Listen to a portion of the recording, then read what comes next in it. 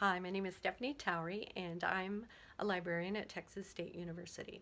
Today I want to talk about Creative Commons licenses, what they are, a little bit more detail about each of the different licenses, and how the license functions. So the first thing I want to show you is the 3 layers of each license. There's a really great illustration on the Creative Commons website, creativecommons.org, that I want to show you. All of the shots of the computer screen today are from creativecommons.org. So here we go. I think this is just a really good illustration of the 3 parts.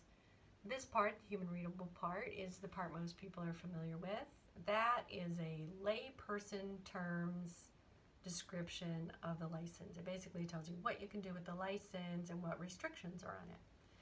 There also, underneath each license, is a legal code. So that is actually the agreement that you make with the potential user when you license your material, Creative Commons licenses. And then there's the third one, which is the machine readable portion, or the metadata, and that's the software code that works when you are searching for a Creative Commons licensed material.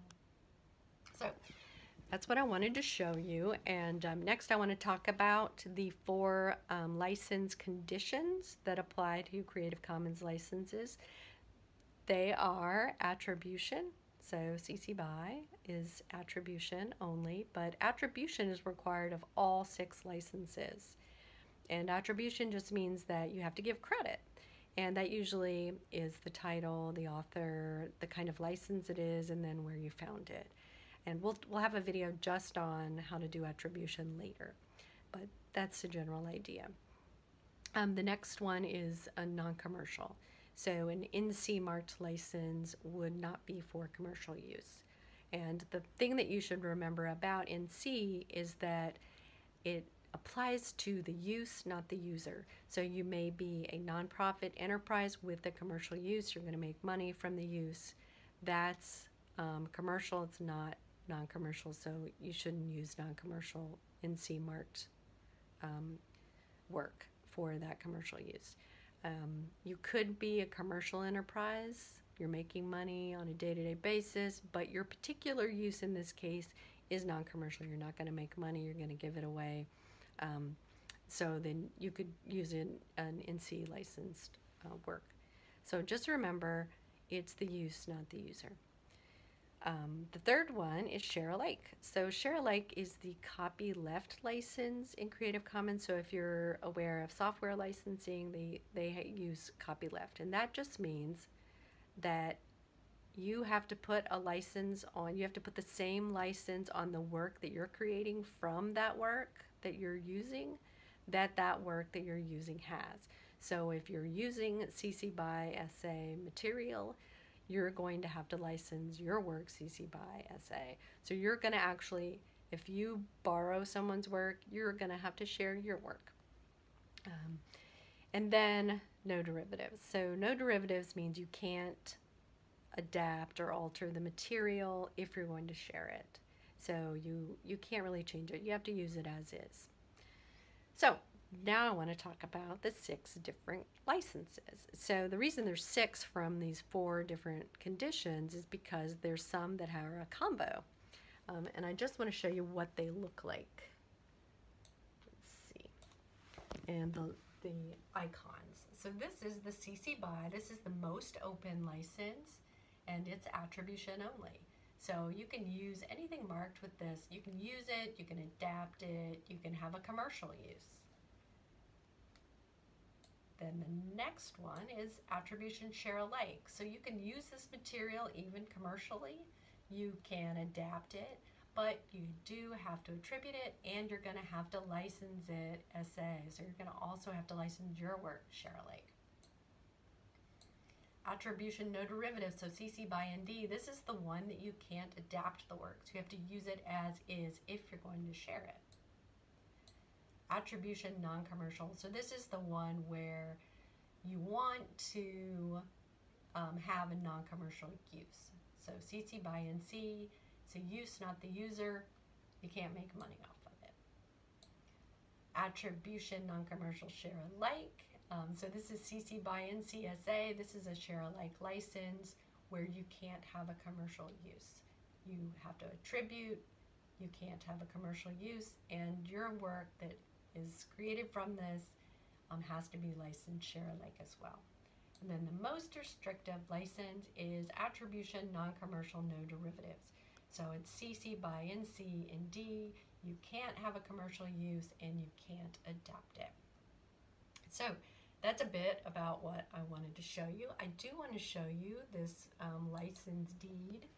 So this is the human readable portion of the license, and I just want to show you what it looks like.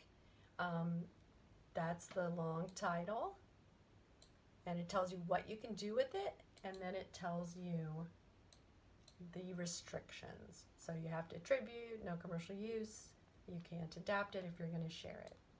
Also, I want to show you that from these human readable, you also can click out to the legal code. So this is the actual agreement, and these agreements are actually, they apply worldwide. They're international agreements if they're 4.0. That's the most recent version. And I want to talk a little bit about public domain marks. So there's 6 licenses, but then there's 2 additional ones that apply to the public domain.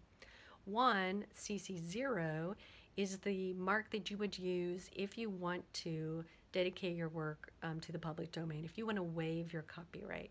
Now, it's not allowed in all countries, so some places you can use it, but you may not actually, it may not be effective in waiving your rights. But that's no rights reserved, and this is the icon for that.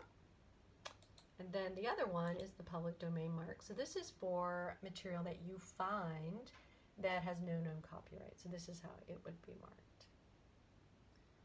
And I think that's it. There's one more consideration that I want to talk about, and that is that CC licenses work in conjunction with the copyright law that's underlying what underlies the licenses.